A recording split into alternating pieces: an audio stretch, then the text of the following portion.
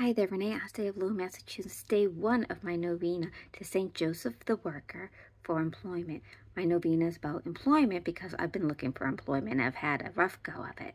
And I'm going to have the link in my description. And it's from the Diocese of Venice in Florida.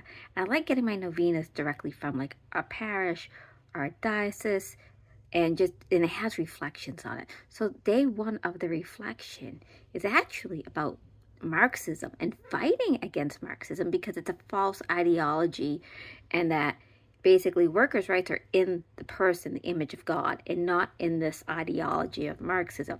So you might have a lot of these far right wing grifters trying to imply that Pope Francis is a Marxist, or the Catholic Church is to the left, or someone like me is woke. And that's not the case at all. So I'm going to be praying today, day one of my novena, for St. Joseph the Worker, for employment, and be about praying against Marxism and those false ideologies.